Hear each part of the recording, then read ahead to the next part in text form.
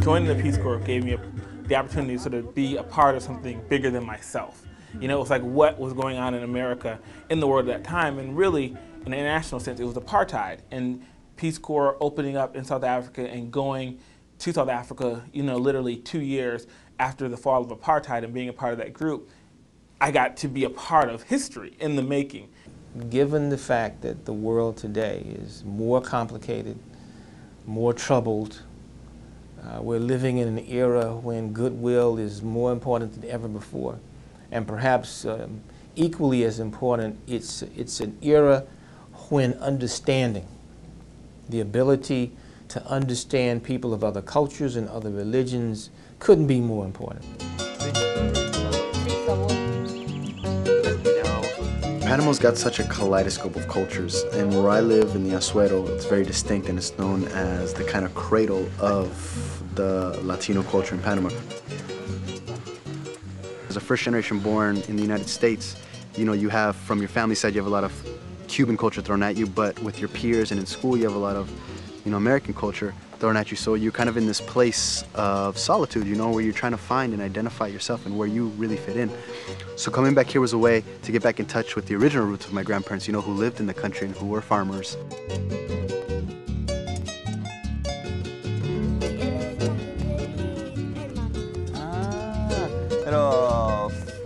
A really cool thing for me about being an Iranian American and being able to talk a little bit about Iran to the people here is when you say Iran, they automatically think Iraq. Yeah, it's Iraq, and that's where they think like my dad's from or my heritage is. And I get to talk to them, no, it's actually different. But even then I get to open up the whole question of what do you think it's like there? You know, and having been there and everything, I can explain it to them. And they are so flabbergasted when I tell them that there's people of all ethnic backgrounds, that the number of non-white Americans is increasing steadily.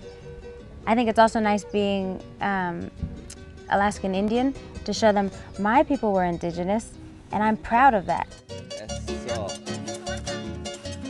Peace Corps volunteers are really unique. They have been out there. They have been immersed culturally. They've learned a second language. They have learned how to work and to interact and to understand and respect a different point of view. It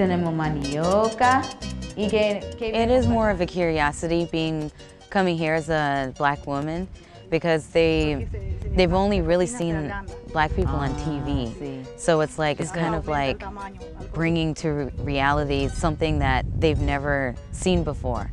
I can definitely see everything changing about me. I try to keep a journal, so you can definitely see when you look back on the past entries, you can definitely see yourself changing.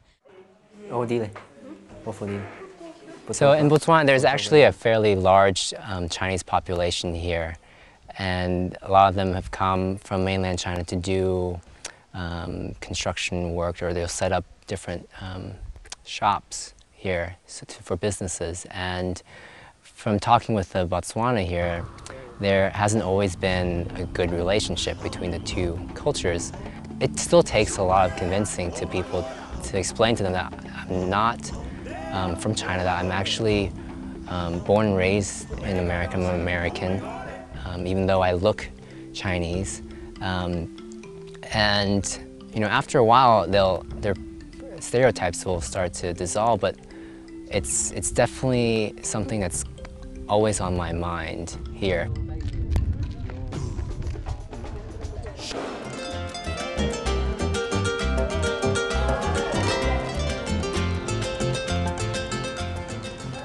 Here in Ecuador, the poorest class are Afro-Ecuadorians and indigenous people. And since I'm also African American, they see me and they think that I'm from here. So that has been a great obstacle for me to overcome a lot of these prejudices. But I think by me working in the areas where Afro-Ecuadorians live, I've been able to help these people realize that they can do whatever that they desire. ¿Cuántos huevos van? 4. Yeah. For me to be able to work in these communities and kind of help these people, like motivate them, increase their self-esteem, has been a great deal for me.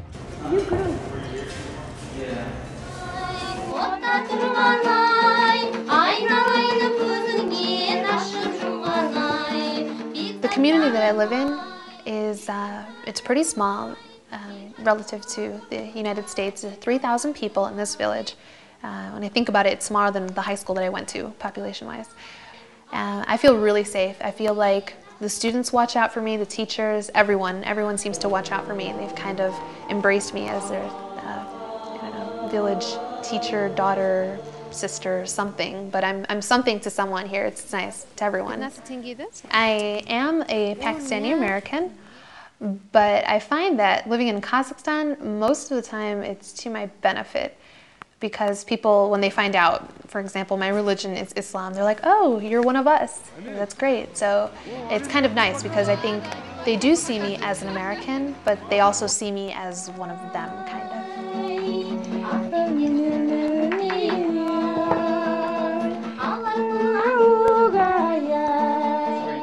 There's no question that the Peace Corps, both in terms of overseas and in terms of Peace Corps opportunities here in the United States, offered minority Americans more opportunities.